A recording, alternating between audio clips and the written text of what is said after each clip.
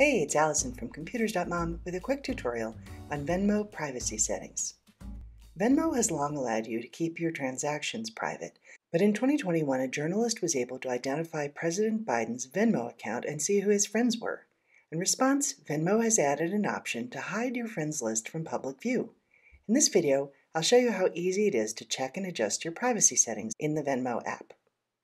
First, on your phone or iPad, locate and open the Venmo app. See all these transactions?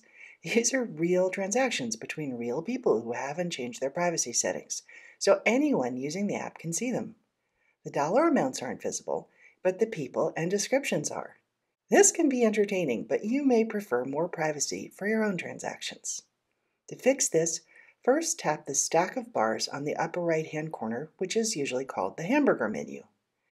Next, tap Settings, and then in the settings, tap Privacy. In the top section, you can set who is able to see your transactions, anyone on the app, just your Venmo friends, or only you, which is the most private. I'm going to select Private. The app reminds me that we have the option to set the privacy for each transaction individually, which is fine, but to confirm that you want the setting on always, tap Change Anyway. Now any future transactions will be private, but the old ones are still out there. Let's make the same change for past transactions. Tap Past Transactions and then select Change All to Private. The app makes you confirm this change twice, so go ahead and tap the prompts and then tap the back arrow to return to the privacy page when you're done. All set. But you know what's not here? The option to make my friends list private. If you don't see the friends list option, it means that you don't have the latest version of the Venmo app. You can fix this easily. Just go back to the home screen and open the App Store. When the App Store page opens, you may see a message like this about what's new in the App Store. Just tap Continue to dismiss it. Apple makes it surprisingly hard to find updates in the App Store. To see the updates available for your apps, on the main App Store page, tap the circle on the upper right corner of the page to get to your account.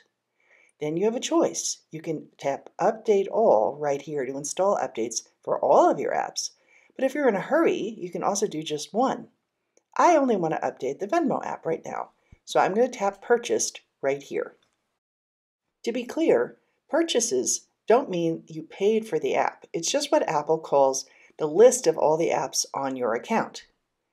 You can search the list for a specific app by tapping in the search box and starting to type its name.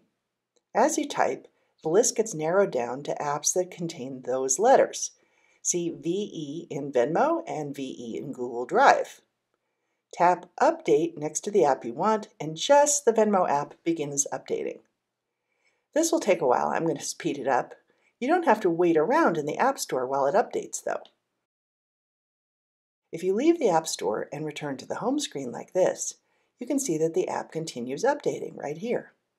I found that I had to update the Venmo app more than once to get the latest version with the new privacy option. Once the update is completed, open the app again, and once again tap the hamburger menu, then tap Settings, then tap Privacy. And you can see you have the new option, Friends List. Tap on Friends List and you will see essentially the same options as before, but these are for friends instead of for transactions. I'm going to make my friends list private, and I'm also going to turn off the option to appear in other users' friends lists. And that's it, you're done. Thanks for watching. Please tap like if you found this helpful.